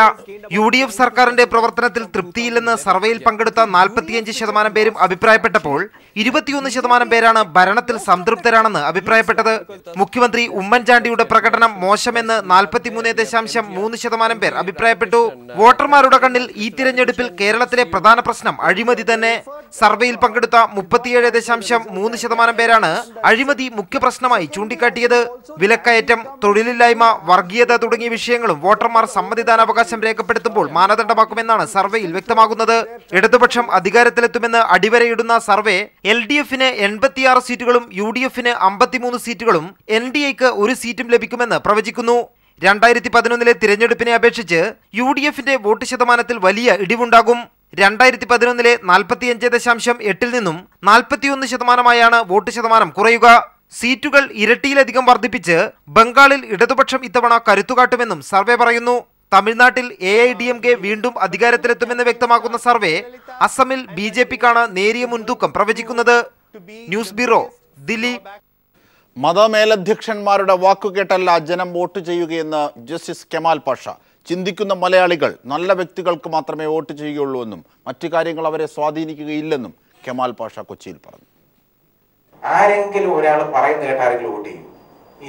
ഇല്ലെന്നാണ് എന്റെ വിശ്വാസം. കാരണം ഇപ്പൊ ഞാൻ എന്റെ അടുത്ത് ഒരാൾ ഒരു വോട്ട് ചെയ്യണമെന്ന് പറഞ്ഞു കഴിഞ്ഞാൽ ഇന്നാർക്കൊന്ന് വോട്ട് ചെയ്യണേ എന്ന് എന്റെ എത്ര അടുത്ത ആൾ പറഞ്ഞാലും ഞാൻ ആലോചിക്കും അയാൾക്ക് വോട്ട് കൊടുക്കണോ വേണ്ടയോ. അങ്ങനെ ചെയ്യാറുള്ളൂ. ഇവിടെ മതമേലധ്യക്ഷന്മാരെന്ന് പറഞ്ഞിട്ട് ആരും വോട്ട് ചെയ്യുമെന്ന് ഞാൻ വിശ്വസിക്കുന്നില്ല. ഇവിടെ ആരും ഇവിടെ ഇൻഡിപെൻഡന്റ് ആയിട്ട് കേരളത്തിലെ ജനങ്ങൾ എന്ന് പറയുന്നത് ഇൻഡിപെൻഡന്റ് ആയിട്ട് ചിന്തിക്കാനുള്ള ശക്തിയുള്ളവരും കഴിവുള്ളവരുമാണ്. അവര് ചിന്തിക്കും. അവര് നോക്കണം, നല്ല ആളുകൾക്ക് നോക്കി വോട്ട് ചെയ്യും. അതാണ് അത് ഒരു നല്ലത്. വേറെ ഒന്നും അതിനകത്ത് വേറെ കാര്യങ്ങളോ മതത്തിന്റെ ആ കെട്ടുപാടുകളോ അല്ലെങ്കിൽ മറ്റ് സമൂഹങ്ങളോ ഒന്നും ആളുകൾ നോക്കുമെന്ന് ഞാൻ കരുതുന്നില്ല. ഉപതെരഞ്ഞെടുപ്പിലൂടെ രാഷ്ട്രീയ കേരളം ചർച്ച ചെയ്ത അരുവിക്കര നിയോജക മണ്ഡലം ഒരു തെരഞ്ഞെടുപ്പിന് കൂടി തയ്യാറെടുത്തതോടെ വീണ്ടും വാശിയേറിയ മത്സരം നടക്കുന്ന മണ്ഡലങ്ങളിൽ ഒന്നാവുകയാണ്. വോട്ടെടുപ്പിന് 45 ദിവസം ശേഷിക്കെ ഇടത് വലത് മുന്നണി സ്ഥാനാർത്ഥികൾ തെരഞ്ഞെടുപ്പ് പ്രചരണവുമായി മണ്ഡലത്തിൽ സജീവമായി കഴിഞ്ഞു. അതേസമയം BJP സ്ഥാനാർത്ഥിയുടെ ചിത്രം കൂടി വ്യക്തമാകുന്നതോടെ മണ്ഡലം തെരഞ്ഞെടുപ്പ് ചൂടിലാകും. ഈ നിയമസഭാ തെരഞ്ഞെടുപ്പിൽ അരുവിക്കര നിയോജക മണ്ഡലത്തിൽ വാശിയേറിയ പോരാട്ടമായിരിക്കും നടക്കുക. LDF സ്ഥാനാർത്ഥിയും UDF സ്ഥാനാർത്ഥിയും ശക്തന്മാരായത് തന്നെയാണ് ഇതിന് കാരണവും. BJP സ്ഥാനാർത്ഥിയുടെ ചിത്രം കൂടെ വ്യക്തമാകുന്നതോടെ ഈ മണ്ഡലത്തിൽ തെരഞ്ഞെടുപ്പ് പ്രചരണവും സജീവമായി. 2011 നിയമസഭാ തെരഞ്ഞെടുപ്പിൽ കോൺഗ്രസിലെ G കാർത്തികേയൻ 10,674 വോട്ടുകളുടെ ഭൂരിപക്ഷത്തിൽ വിജയിച്ചതാണ് അരുവിക്കര നിയോജക മണ്ഡലം. G കാർത്തികേയന്റെ വിയോഗത്തെ തുടർന്ന് ഉപതെരഞ്ഞെടുപ്പ് നടന്നപ്പോൾ G കാർത്തികേയന്റെ മകൻ KS ശബരിനാഥൻ 10,128 വോട്ടുകളുടെ ഭൂരിപക്ഷവുമായി മണ്ഡലത്തിൽ വീണ്ടും കോൺഗ്രസ് കൊടി പാറിച്ചു. ഒരു തെരഞ്ഞെടുപ്പ് കൂടി വന്നതോടെ അരുവിക്കര നിയോജക മണ്ഡലം വീണ്ടും കേരളത്തിലെ സജീവ രാഷ്ട്രീയ ചർച്ചാ കേന്ദ്രമാവുകയാണ്. തലസ്ഥാന ജില്ലയുടെ രാഷ്ട്രീയ സാംസ്കാരിക രംഗങ്ങളിൽ സജീവ സാന്നിധ്യമായ ജനനേതാവായ അഡ്വക്കേറ്റ് A റഷീദാണ് ഇക്കുറി അരുവിക്കരയിൽ ഇടതുപക്ഷത്തിന്റെ സാരഥി. പാളയം ഏരിയ കമ്മിറ്റി സെക്രട്ടറിയും ഒട്ടേറെ അനുഭവ സമ്പത്തിന്റെ ഉടമയുമായ അഡ്വക്കേറ്റ് A റഷീദ് വോട്ടർമാർക്കിടയിൽ ഇതിനോടകം സജീവ സാന്നിധ്യമായിരിക്കുന്നു. മണ്ഡലത്തിലെ വികസന പ്രവർത്തനങ്ങൾക്കും കാർഷിക മേഖലയ്ക്കും ഊന്നൽ നൽകുന്ന LDF സ്ഥാനാർത്ഥി അഡ്വക്കേറ്റ് A റഷീദ് തികഞ്ഞ വിജയപ്രതീക്ഷയിലാണ്. UDFന്റെ 25 വർഷക്കാലത്ത് ഈ മണ്ഡലത്തിലെ വികസന പ്രവർത്തനങ്ങൾ വെറും കൊള്ളയായിരുന്നു എന്നത് ജനങ്ങൾ തിരിച്ചറിയുകയാണ്. സംസ്ഥാനത്ത് ഒരുപക്ഷെ ഒരു ഉന്നത വിദ്യാഭ്യാസ രംഗത്ത് ഇത്രയേറെ അവഗണന നേരിടുന്ന ഒരു മണ്ഡലമുണ്ട് വേറെ നോക്കിയാൽ കാണാൻ കഴിയുന്നതല്ല. ഒരു സർക്കാർ കോളേജ് പോലും ഈ പ്രദേശത്തില്ല. ആദിവാസി മേഖലയിൽ കഴിഞ്ഞ തെരഞ്ഞെടുപ്പ് പ്രചരണത്തിന് നേതൃത്വം കൊടുത്ത മുഖ്യമന്ത്രി അടക്കം ആദിവാസി മേഖലയിൽ നിരവധി ക്ഷേമപ്രവർത്തനങ്ങൾക്ക് തുടക്കം കുറിക്കുമെന്ന് പറഞ്ഞു. അവർക്ക് പട്ടയം കിട്ടാനുള്ള നടപടി പോലും സ്വീകരിച്ചിട്ടില്ല. അതേസമയം ഔദ്യോഗിക പ്രഖ്യാപനം നടത്തിയില്ലെങ്കിലും യുഡിഎഫിന്റെ സ്ഥാനാർത്ഥിയായ KS ശബരിനാഥൻ തെരഞ്ഞെടുപ്പ് പ്രചരണത്തിന് മണ്ഡലത്തിൽ തുടക്കമിട്ടു. നേരത്തെ നടത്തിയ വികസന പ്രവർത്തനങ്ങളുടെ തുടർ പ്രവർത്തനമെന്ന മുദ്രാവാക്യവുമായാണ് ശബരിനാഥൻ ഇക്കുറി വോട്ടർമാരെ സമീപിക്കുന്നത്. അവിടെ വിദ്യാഭ്യാസ മേഖലയിലും അടിസ്ഥാന സൗകര്യ വികസനത്തിലും കുറേ കാര്യങ്ങൾ ചെയ്യാനുണ്ട്. അതിനോടൊപ്പം പുതിയ രീതിയിലുള്ള ആശയങ്ങൾ തൊഴിൽ മേഖലകളാവട്ടെ വിദ്യാഭ്യാസത്തിലാവട്ടെ അതിലൊക്കെ ഊന്നി നിന്നുകൊണ്ടായിരിക്കും അടിസ്ഥാന സൗകര്യം കൂടുതൽ മെച്ചപ്പെടുത്തി അതിൽ നിന്നുകൊണ്ട് പുതിയ കാലത്തിൻ്റെ മാറ്റങ്ങൾ ഉൾക്കൊള്ളുവാനുള്ള ഒരു വോട്ടായിരിക്കും UDF സ്ഥാനാർത്ഥി എന്ന രീതിയിൽ ഞാൻ ചോദിക്കാൻ പോകുന്നത്. BJPക്ക് ഇതുവരെ അരുവിക്കര നിയോജക മണ്ഡലത്തിൽ സ്ഥാനാർത്ഥിയെ പ്രഖ്യാപിക്കാനായിട്ടില്ല എന്നത് ശ്രദ്ധേയമാണ്. ഇടതു വലതു മുന്നണികളെ മാറി മാറി തുണച്ചിട്ടുള്ള വോട്ടർമാരുള്ള മണ്ഡലമാണ് അരുവിക്കര നിയോജക മണ്ഡലം. നേരത്തെ ഘടകകക്ഷികളുടെ കയ്യിലായിരുന്ന സീറ്റ് കഴിഞ്ഞ ഉപതെരഞ്ഞെടുപ്പിലാണ് CPMന്റെ കൈകളിലേക്ക് വന്നത്. ഏതായാലും ഇക്കുറി തെരഞ്ഞെടുപ്പിൽ വാശിയേറിയ പോരാട്ടം നടക്കുമ്പോൾ സ്ഥാനാർത്ഥിയുടെ വിജയപരാജയത്തിന് നിർണായക ഘടകമാകുന്നത് ഇവിടുത്തെ ജാതി സമവാക്യത്തിൽ നിന്ന് ലഭിക്കുന്ന വോട്ടുകൾ തന്നെയായിരിക്കും. ക്യാമറവുമൺ ഷാജിലയ്ക്കൊപ്പം സുനിൽ അരിമാനോ. LDF പേരാമ്പ്ര മണ്ഡലം സ്ഥാനാർത്ഥി TP രാമകൃഷ്ണൻ പ്രചരണ രംഗത്ത് സജീവമായി കഴിഞ്ഞു. കഴിഞ്ഞ ദിവസമാണ് പ്രചരണം ആരംഭിച്ചത്. മണ്ഡലത്തിലെ വിവിധ മേഖലകളിലെ തൊഴിലാളികളെ നേരിട്ട് കണ്ടാണ് TP രാമകൃഷ്ണൻ ആദ്യ ദിനം വോട്ടഭ്യർത്ഥിച്ചത്. പേരാമ്പ്ര മണ്ഡലത്തിലെ പെരുവണ്ണാമൊഴിയിൽ വെച്ചാണ് TP രാമകൃഷ്ണൻ LDF പ്രവർത്തകരോടൊപ്പം പ്രചാരണത്തിന് തുടക്കം കുറിച്ചത്. ഏറെക്കാലം ട്രേഡ് യൂണിയൻ രംഗത്ത് പ്രവർത്തിച്ചതിനാൽ ആദ്യം തൊഴിലാളി മേഖലകളിലെത്തിയാണ് വോട്ടഭ്യർത്ഥിച്ചത്. കൂത്താളിയിലെ ജില്ലാ ഫാമിലെത്തിയ TP രാമകൃഷ്ണൻ തൊഴിലാളികളെ സ്ഥിരപ്പെടുത്താത്തതും തൊഴിൽ ദിനങ്ങളുടെ കുറവുൾപ്പെടെയുള്ള പ്രശ്നങ്ങളും ചോദിച്ചറിഞ്ഞു മനസ്സിലാക്കി. പേരാമ്പ്ര അസംബ്ലി മണ്ഡലം എനിക്ക് സുപരിചിതമാണ്. ഈ നാടിൻ്റെ പ്രശ്നങ്ങൾ ശരിയായിട്ട് അറിയാം, ജനങ്ങളുടെ പ്രശ്നങ്ങൾക്കറിയാം. പുതിയ കാഴ്ചപ്പാടനുസരിച്ച് ഈ പ്രദേശത്ത് സമഗ്രമായ വികസനം കൈവരിക്കാനുള്ള എല്ലാ ഉത്തരവാദിത്തവും ജനപ്രതിനിധി എന്നുള്ള നിലയ്ക്ക് നിറവേറ്റാൻ ബാധ്യസ്ഥമാണ്. ആ ഉത്തരവാദിത്തം ഇവിടെ നിറവേറ്റും എന്ന് തന്നെയാണ് ഇവിടെയുള്ള വോട്ടർമാർക്ക് നൽകാനുള്ള ഉറപ്പ്. പെരുവണ്ണാമൊഴി സുഗന്ധവിള ഗവേഷണ കേന്ദ്രവും പന്നിക്കോട്ടൂർ കോളനിയും അസംബ്ലീസ് ഗോഡ് ഓഫ് ചർച്ചും സന്ദർശിച്ച ശേഷം ചെമ്പനോട് ചെത്തുതൊഴിലാളി സംഗമത്തിൽ പങ്കെടുത്തു. തുടർന്ന് TP രാമകൃഷ്ണൻ ദീർഘകാലം പ്രവർത്തിച്ച പേരാമ്പ്ര എസ്റ്റേറ്റിലെ തൊഴിലാളികളെയും സന്ദർശിച്ചു. 2001-2006 കാലയളവിൽ പേരാമ്പ്രയിൽ MLA ആയിരുന്ന TP രാമകൃഷ്ണൻ CPIM കോഴിക്കോട് ജില്ലാ സെക്രട്ടറിയായി പ്രവർത്തിച്ചിരുന്നു. നിലവിൽ CPIM സംസ്ഥാന സെക്രട്ടേറിയറ്റ് അംഗമാണ്. 1980 ശേഷമുള്ള തിരഞ്ഞെടുപ്പുകളിലൊന്നും ഇടതുപക്ഷത്തെ കൈവിടാത്ത മണ്ഡലമാണ് പേരാമ്പ്ര. UDFൽ നിന്ന് കേരള കോൺഗ്രസ് മാണി വിഭാഗമാണ് വർഷങ്ങളായി മണ്ഡലത്തിൽ മത്സരിക്കുന്നത്. തൊഴിലാളി എന്ന നിലയിലും തൊഴിലാളി നേതാവെന്ന നിലയിലും വർഷങ്ങളോളം TP രാമകൃഷ്ണന്റെ പ്രവർത്തന മണ്ഡലമായിരുന്നു പേരാമ്പ്ര. അതുകൊണ്ട് തന്നെ ഈ ജനകീയ പിന്തുണ കരുത്താക്കി മാറ്റി വൻ ഭൂരിപക്ഷത്തിലുള്ള വിജയമാണ് LDF ഇത്തവണ പേരാമ്പ്രയിൽ പ്രതീക്ഷിക്കുന്നത്. പേരാമ്പ്രയിൽ നിന്നും ക്യാമറാമാൻ ഇക്ബാൽ വട്ടംകുളത്തിനോടൊപ്പം സിജു കണ്ണൻ. സുരേന്ദ്രൻ പിള്ള പാർട്ടി വിട്ടു, JDU സ്ഥാനാർത്ഥിയാകുമെന്ന സൂചന. വിവരങ്ങളുമായി ജീവൻ കുമാർ ഞങ്ങളുടെ പ്രതിനിധി ചേരുകയാണ്. ജീവൻ, നേരത്തെ സ്കറിയ തോമസുമായിട്ട് ഭിന്നത രൂക്ഷമായി പുറത്തെത്തിയതാണ്. ഒടുവിൽ സുരേന്ദ്രൻ പിള്ള വീണ്ടും രാജിക്കൊരുങ്ങുന്നു, അല്ലെങ്കിൽ രാജിവെച്ചു. JDUവിന്റെ സ്ഥാനാർത്ഥിയായി എവിടെ മത്സരിക്കും തുടങ്ങിയ വിവരങ്ങളിലേക്ക്. അജിംഷാദ്, കേരള കോൺഗ്രസ് പാർട്ടിയുടെ വർക്കിംഗ് ചെയർമാൻ സ്ഥാനവും പാർട്ടിയിലെ മറ്റെല്ലാ സ്ഥാനവും രാജിവെച്ചുകൊണ്ടാണ് സുരേന്ദ്രൻപിള്ള ഇപ്പോൾ രംഗത്ത് വന്നിരിക്കുന്നത്. നേരത്തെ തിരുവനന്തപുരം സീറ്റ് ജനാധിപത്യ കേരള കോൺഗ്രസ് വിട്ടുകൊടുത്തതിൽ പ്രതിഷേധിച്ച് പരസ്യമായ പ്രതിഷേധം സുരേന്ദ്രൻപിള്ള ഉയർത്തിയിരുന്നു. തുടർന്ന് ജനതാദൾ നേതാവ് വീരേന്ദ്രകുമാറുമായി അദ്ദേഹത്തിന്റെ കോഴിക്കോട്ടെ വസതിയിൽ കൂടിക്കാഴ്ച നടത്തുകയും ചെയ്തിരുന്നു. അതിന്റെ അടിസ്ഥാനത്തിൽ ജനതാദളുമായി ഒരു ആശയ ഐക്യത്തിൽ അദ്ദേഹം എത്തിയിട്ടുണ്ട് എന്നാണ് മനസ്സിലാക്കാൻ കഴിയുന്നത്. തുടർന്ന് ഇപ്പോൾ അദ്ദേഹം മാധ്യമപ്രവർത്തകരെ കാണുകയുണ്ടായി. വിജയസാധ്യതയുള്ള ഒരു സീറ്റ് പോലും തങ്ങൾക്ക് ലഭിച്ചില്ല. ആകെ ലഭിച്ച കടുത്തുരുത്തി സീറ്റ് LDFന് ഒട്ടും വിജയസാധ്യത ഇല്ലാത്തതാണെന്ന വാദം ഒരിക്കൽ കൂടി സുരേന്ദ്രൻപിള്ള ആവർത്തിക്കുകയും ചെയ്തു. സ്കറിയ തോമസിന്റെ മറച്ചുള്ള പ്രസ്താവന അദ്ദേഹത്തിന്റെ രാഷ്ട്രീയമായ അറിവില്ലായ്മയാണ് കാണിക്കുന്നതെന്ന് അദ്ദേഹം പറഞ്ഞു.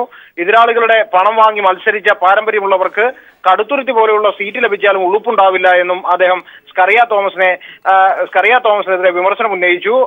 ആരോടും തനിക്ക് ഒരു പരിഭവമില്ല, ഇങ്ങനെ ഒരു വഞ്ചന പ്രതീക്ഷിച്ചതല്ല, പ്രത്യേകിച്ച് തിരുവനന്തപുരത്ത് നടന്നത് ജില്ലയുടെ ചരിത്രത്തിലെ ഏറ്റവും വലിയ രാഷ്ട്രീയമായ അപമര്യാദയാണെന്നും അദ്ദേഹം പറഞ്ഞു.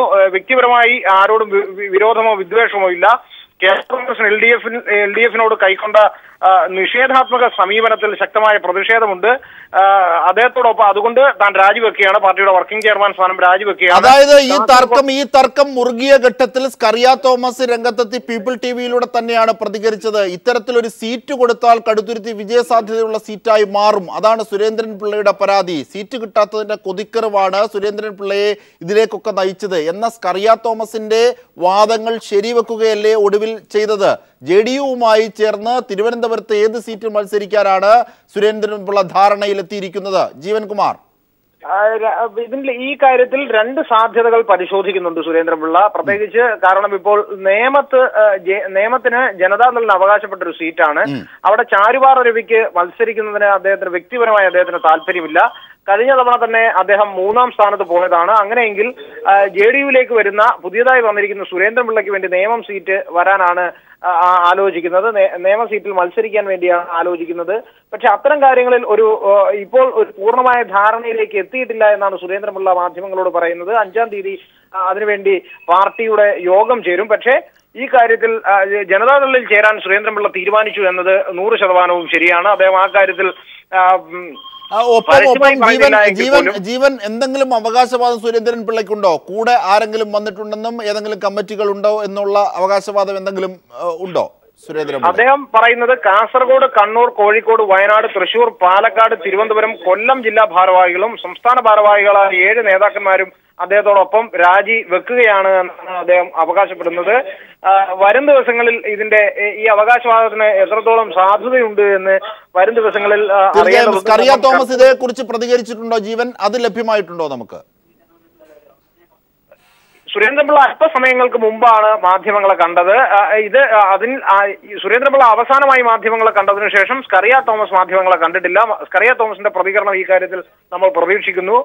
വരും മണിക്കൂറുകളിൽ സ്കറിയ തോമസ് സുരേന്ദ്രൻപിള്ളയുടെ വാദത്തിന് എന്ത് മറുപടിയായിരിക്കും നൽകുക എന്ന് നമ്മൾ ആകാംക്ഷാപൂർവ്വം കാത്തിരിക്കുകയാണ്. എന്തായാലും ഈ കാര്യത്തിൽ സ്കറിയ തോമസിന്റെ മറുപടി ഇതുവരെ ലഭ്യമായിട്ടില്ല. സുരേന്ദ്രൻപിള്ള പാർട്ടി വർക്കിംഗ് ചെയർമാൻ സ്ഥാനം രാജിവെക്കാൻ തീരുമാനിക്കുകയും ചെയ്തിരിക്കുന്നു. അജിംഷാദ്, തീർച്ചയായും ജീവൻകുമാറാണ് വിവരങ്ങൾ നൽകിയത്. ഒടുവിൽ സുരേന്ദ്രൻ പിള്ള പാർട്ടി വിട്ടു. കേരള കോൺഗ്രസ് സ്കറിയ തോമസ് വിഭാഗത്തിൽ നിന്നും സുരേന്ദ്രൻ പിള്ള രാജിവെച്ചു. JDU സ്ഥാനാർത്ഥിയാകും, നിയമമാണ് പരിഗണനയിൽ എന്നാണ് സൂചനകളും. ഇതിൻ്റെ ഒക്കെ വിവരങ്ങളാണ് ജീവൻകുമാർ ഞങ്ങളുടെ പ്രതിനിധി നൽകിയത്. വാർത്തകളിലേക്ക്. കൊച്ചി കോർപ്പറേഷൻ കൗൺസിലറായി 15 വർഷം പ്രവർത്തിച്ച് കഴിവ് തെളിയിച്ച ശേഷമാണ് എറണാകുളം മണ്ഡലത്തിലെ LDF സ്ഥാനാർത്ഥിയായി അഡ്വക്കേറ്റ് M അനിൽകുമാർ എത്തുന്നത്. ഗുരുജനങ്ങളുടെ അനുഗ്രഹം തേടിയും സൗഹൃദങ്ങൾ പുതുക്കിയും മണ്ഡലത്തിൽ അനിൽ ഇതിനകം സജീവമായി കഴിഞ്ഞു. രാഷ്ട്രീയങ്ങൾക്കപ്പുറമുള്ള തന്റെ സൗഹൃദം തേടി കോർപ്പറേഷൻ ഓഫീസിലും അനിലെത്തി. ഭരണപക്ഷത്തും പ്രതിപക്ഷത്തുമായി നീണ്ട 15 വർഷങ്ങൾ. 25-ാം വയസ്സിൽ കൊച്ചിൻ കോർപ്പറേഷന്റെ കൗൺസിൽ ഹാളിലേക്കെത്തിയ അനിൽ പിന്നിട്ടത് സംഭവബഹുലമായ വർഷങ്ങളായിരുന്നു. ഇതിൽ അവസാന ടേം പ്രതിപക്ഷ ആക്രമണങ്ങളുടെ ആസൂത്രകനും അവതാരകനും അനിൽ തന്നെയായിരുന്നു. ഫോർട്ട് കൊച്ചി ബോട്ട് ദുരന്തത്തിൽ കോർപ്പറേഷൻ അനാസ്ഥയ്ക്കെതിരെ ഉഗ്രസമരം നടത്തിയ കൗൺസിൽ ഹാളിൽ ഒരിക്കൽ കൂടിയെത്തിയത് വലിയൊരു പോരാട്ടത്തിനുള്ള ഊർജം നൽകി. മേയർ സൗമിനി ജെയിന്റെ ചേംബറിൽ പഴയ സഹപ്രവർത്തകരുമായി കുശലം. രാഷ്ട്രീയ എതിരാളികളെങ്കിലും അനിൽകുമാർ എന്ന മിത്രത്തെ ഇവർക്കൊരിക്കലും മാറ്റി നിർത്താൻ കഴിഞ്ഞിട്ടില്ല. മികച്ച കൗൺസിലർ എന്ന നിലയിൽ മാധ്യമങ്ങളുടെ അടക്കം പുരസ്കാരം നേടിയിട്ടുള്ള അനിൽ തന്റെ പ്രവർത്തന മികവിന്റെ മറ്റൊരു ജനകീയ അംഗീകാരത്തിനായി വോട്ട് തേടുമ്പോൾ കരുത്താകുന്നത് കോർപ്പറേഷനിലെ അനുഭവങ്ങൾ തന്നെ. നമ്മുടെ ഒരുപക്ഷെ വലതുപക്ഷത്ത് ചിന്തിച്ചിരുന്ന ഒരു വലിയ വിഭാഗത്തെ മാറ്റാൻ, അവരുടെ രാഷ്ട്രീയ ചിന്താഗതിയെ മാറ്റാൻ, അവർ യഥാർത്ഥത്തിൽ അഭിമുഖീകരിക്കുന്ന പ്രശ്നങ്ങൾ അവരുടെ ഭാഷയിൽ സംവദിക്കാൻ, അങ്ങനെ ഒരു മാറ്റം, ഒരു രാഷ്ട്രീയ മാറ്റം ഈ മണ്ഡലത്തിൽ ഉണ്ടാക്കാൻ നഗരസഭയിലെ ഈ വരവ്, 6 മാസത്തിന് ശേഷമുള്ള ഈ തിരിച്ചുവരവ് എന്നെ സഹായിക്കുന്നുണ്ട്. CPIM ജില്ലാ കമ്മിറ്റി അംഗമായ അനിൽ നേരത്തെ DYFI ജില്ലാ സെക്രട്ടറിയുമായിരുന്നു. നിരവധി ട്രേഡ് യൂണിയനുകളിലൂടെ തൊഴിലാളികൾക്കും അവരുടെ പ്രവർത്തനങ്ങൾക്കിടയിലും സജീവം. അതുകൊണ്ടുതന്നെ പ്രചാരണത്തിന്റെ ആദ്യ ദിനങ്ങളിൽ മുന്നിലെത്താനും അനിലിന് കഴിഞ്ഞിട്ടുണ്ട്. News bureau, Kochi.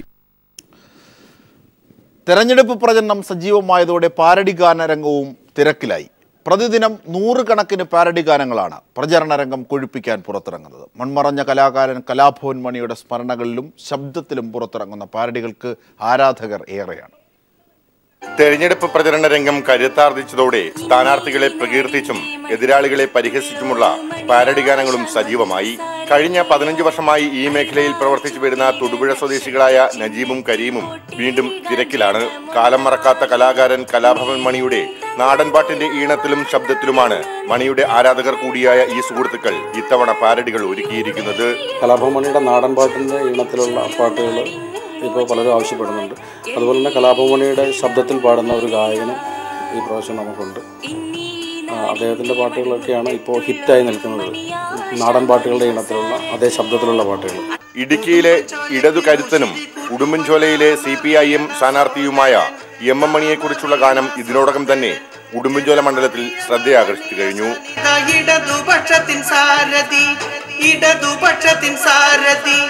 ഉടുമ്പൻചോലയ്ക്ക് ഉശിരി കൂട്ടുവാൻ നാമറിയുന്ന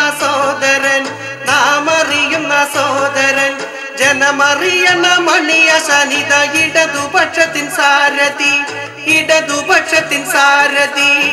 നിലവിൽ 50ഓളം സ്ഥാനാർത്ഥികൾക്കായി 100-ൽ പരം ഗാനങ്ങൾ ഈ സൗഹൃദ കൂട്ടായ്മയിൽ പുറത്തിറങ്ങിയിട്ടുണ്ട്. News bureau, Idukki.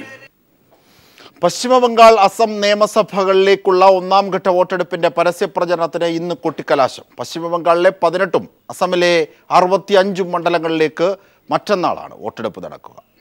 1 മാസത്തോളം നീണ്ടുനിന്ന പരസ്യപ്രചാരണത്തിനാണ് പശ്ചിമബംഗാളിലും അസമിലും ഇന്ന് കൊട്ടിക്കലാശമാകുന്നത്. പശ്ചിമബംഗാളിൽ BJPയുടെ കൊട്ടിക്കലാശത്തിന് മുൻപുള്ള പ്രചരണത്തിന് ആഭ്യന്തരമന്ത്രി രാജ്നാഥ് സിംഗാണ് നേതൃത്വം നൽകിയത്. പശ്ചിമബംഗാളിൽ തൃണമൂൽ നേതാക്കൾ കൈക്കൂലി വാങ്ങുന്നതിന്റെ ഒളിക്യാമറ ദൃശ്യങ്ങൾ പുറത്തുവന്നത് പ്രചരണത്തിൽ ഭരണകക്ഷിയായ തൃണമൂൽ കോൺഗ്രസിന് കനത്ത തിരിച്ചടിയായി. കൊൽക്കത്തയിൽ മേൽപ്പാലം തകർന്നു വീണുണ്ടായ അപകടത്തിന്റെ കാരണം തൃണമൂൽ സർക്കാരിന്റെ അഴിമതിയാണെന്ന ആരോപണവും മമതയ്ക്ക് ക്ഷീണമുണ്ടാക്കി. 5 വർഷത്തെ ഭരണനേട്ടങ്ങൾ ചൂണ്ടിക്കാട്ടി തൃണമൂൽ കോൺഗ്രസ് പ്രചരണം നയിക്കുമ്പോൾ മമതാ സർക്കാരിന്റെ കാലത്തെ വികസന മുരടിപ്പും കാർഷിക രംഗത്തെ പിന്നോക്കാവസ്ഥയുമാണ് ഇടതു പാർട്ടികൾ ആയുധമാക്കുന്നത്. പുരുലിയ ജില്ലയിലെ 9 മണ്ഡലങ്ങൾ, ബാങ്കുറയിൽ 3, പടിഞ്ഞാറൻ മേദിനിപൂരിൽ 6 മണ്ഡലങ്ങളിലുമാണ് 1ാം ഘട്ട തിരഞ്ഞെടുപ്പിന്റെ ആദ്യപാദത്തിൽ വോട്ടെടുപ്പ് നടക്കുന്നത്. 1ാം ഘട്ടത്തിൽ വോട്ടെടുപ്പ് നടക്കുന്ന അസമിലെ 65 നിയോജക മണ്ഡലങ്ങളിലേക്കുള്ള പരസ്യപ്രചരണമാണ് ഇന്ന് അവസാനിക്കുക. കോൺഗ്രസ് സഖ്യവും BJP നേതൃത്വം നൽകുന്ന NDA സഖ്യവും തമ്മിലാണ് അസമിൽ പ്രധാന പോരാട്ടം. പ്രവർത്തകരുടെ ആവേശം അതിരുകടക്കാതിരിക്കാൻ കനത്ത സുരക്ഷാ ക്രമീകരണങ്ങളാണ് ഇരു സംസ്ഥാനങ്ങളിലും ഒരുക്കിയിരിക്കുന്നത്. News bureau, Delhi. വാർത്തകളിലേക്ക്. സ്ഥാനാർത്ഥിത്വം ആവശ്യപ്പെട്ട് ഹൈക്കമാൻഡിന് കത്തയച്ചിട്ടില്ലെന്ന് TN പ്രതാപൻ പീപ്പിൾ TVയോട് പറഞ്ഞു. രാഷ്ട്രീയ ശത്രുക്കൾ വ്യാജ കത്ത് പ്രചരിപ്പിക്കുകയാണ്. നേതൃത്വം ഇങ്ങോട്ട് ആവശ്യപ്പെട്ടിട്ടാണ് മത്സരിക്കുന്നതെന്നും TN പ്രതാപൻ പീപ്പിൾ TVയോട് പറഞ്ഞു. എൻ്റെ വ്യക്തിപരമായ അഭിപ്രായത്തിൽ അപ്പോഴും ഇപ്പോഴും അതേപോലെ നിൽക്കുന്ന ആളാണ്. ഞാൻ ഇത്തവണ എന്നെ പുതിയ ആളുകൾക്ക് വേണ്ടി ഒഴിവാക്കി തരണമെന്നാണ് ഞാൻ ആവശ്യപ്പെട്ടുള്ളത്.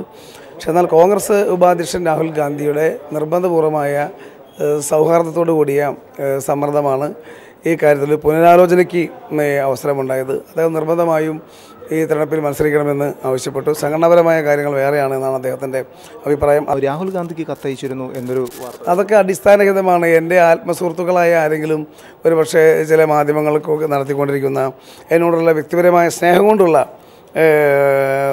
ബുദ്ധിപരമായ ചില പ്രചരണങ്ങളാവാനിടയുണ്ട്. അതിനെ ഒരു ആ സതുദ്ദേശത്തോടുകൂടി കാണുകയാണ്. ഞാൻ ഒരു തരത്തിലും അത്തരത്തിൽ ഒരു കത്ത് അയച്ചിട്ടുമില്ല. 100% അടിസ്ഥാനരഹിതമാണ്. ഇതിന്റെ കൂടുതൽ വിവരങ്ങളുമായി ഞങ്ങളുടെ പ്രതിനിധി മനു ശങ്കരൻ ചേരുകയാണ്. മനു, രാഹുൽ ഗാന്ധി തന്നെ സ്ക്രീനിംഗ് കമ്മിറ്റി യോഗത്തിൽ TN പ്രതാപന്റെ കത്ത് വായിച്ചു എന്നാണ് പുറത്തെത്തിയ വാർത്ത. ഏതാണ്ട് എല്ലാ കേന്ദ്രങ്ങളും അത് സ്ഥിരീകരിക്കുന്ന ഘട്ടത്തിലാണ് അത് നിഷേധിച്ചുകൊണ്ട്, അത്തരത്തിലൊരു വ്യാജ കത്തിനെ സംബന്ധിച്ച് നിഷേധിച്ചുകൊണ്ട് TN പ്രതാപൻ രംഗത്തെത്തുന്നത്. TN പ്രതാപൻ പറയുന്നത് എന്താണ്? ആ കത്ത് താൻ അയച്ചിട്ടില്ല എന്നാണോ, മറ്റാരോ അത് അയച്ചു എന്നാണോ, അല്ലെങ്കിൽ അങ്ങനെ ഒരു കത്ത് സ്റ്റിയറിംഗ് കമ്മിറ്റിയിൽ ഉണ്ടായിട്ടില്ല എന്നാണോ? എന്താണ് TN പ്രതാപൻ നമ്മളോട് വാദങ്ങൾ നിരത്തിയത്? അജിംഷാദ്, നിലവിൽ ഇപ്പോൾ TN പ്രതാപൻ പീപ്പിൾ TVയോട് പ്രതികരിച്ചത് താൻ ഇത്തരത്തിലൊരു കത്തെ അയച്ചിട്ടില്ല എന്നാണ് പറഞ്ഞിരിക്കുന്നത്. നിലവിൽ വലിയ രീതിയിൽ രാഷ്ട്രീയ ശത്രുക്കൾ തനിക്കുണ്ട്. ഇതിൽ മിത്രങ്ങളായി ഭാവം നടിച്ചുള്ള ഏതെങ്കിലും ഒരു ആൾ തന്നെയാണ് ഈ കത്ത് അയച്ചിട്ടുള്ളതെന്നും ഇത് ആരാണ് അയച്ചത് എന്നത് സംബന്ധിച്ചുള്ള ധാരണ തനിക്ക് ലഭിച്ചിട്ടുണ്ട് എന്നുകൂടിയാണ് വ്യക്തമാക്കിയിരിക്കുന്നത്. നിലവിൽ ഹൈക്കമാൻഡ് ഇങ്ങോട്ട് ആവശ്യപ്പെടുകയായിരുന്നു, നിർബന്ധിക്കുകയായിരുന്നു. അത്തരത്തിലൊരു നിർബന്ധത്തിന് വഴങ്ങി താൻ മത്സരിക്കാൻ സന്നദ്ധനാകുകയായിരുന്നു എന്നുകൂടിയാണ് പ്രതാപൻ പ്രതികരിച്ചിരിക്കുന്നത്. അതായത് മനുശങ്കരൻ ഒരു കാര്യം കൂടി, അതായത് TN പ്രതാപൻ പറയുന്നു അത്തരത്തിലൊരു കത്ത് താൻ അയച്ചിട്ടില്ല എന്ന്. പക്ഷേ രാഹുൽ ഗാന്ധി അങ്ങനെ ഒരു കത്ത് വായിച്ചു എന്നും അതിന് കാരണമായ കത്ത് ആരോ അയച്ചിട്ടുണ്ട് എന്നുമാണ് സ്ഥിരീകരിക്കുന്നത് TN പ്രതാപൻ, അല്ലേ? തീർച്ചയായും അജിംഷാദ്, രാഹുൽ ഗാന്ധി തന്നെയാണ് കഴിഞ്ഞ കേന്ദ്ര തെരഞ്ഞെടുപ്പ് സമിതി യോഗത്തിൽ ഇന്നലെ ഈ കത്ത് പ്രതാപൻ അയച്ച ഡിജിറ്റൽ കത്ത് തെരഞ്ഞെടുപ്പ് സമിതി യോഗത്തിൽ തന്നെ വായിച്ചു കേൾപ്പിക്കുകയും ചെയ്തിരുന്നത്. ഇതിൽ തന്നെ കയ്പമംഗലത്ത് ഏറ്റവും വിജയസാധ്യതയുള്ള സ്ഥാനാർത്ഥികളിൽ ഒരാളായി തന്നെ വിലയിരുത്താമെന്നും മുസ്ലിം വോട്ടർമാരുടെ പിന്തുണ തനിക്കുണ്ടെന്നും അറിയിച്ചുകൊണ്ടായിരുന്നു പ്രതാപൻ കത്തയച്ചത്. ഈ കത്ത് തെരഞ്ഞെടുപ്പ് സമിതിയിൽ രാഹുൽ ഗാന്ധി തന്നെ വായിക്കുകയും പിന്നീട് സീറ്റ് നൽകാൻ അനുവാദം നൽകുകയും ചെയ്തിരുന്നു.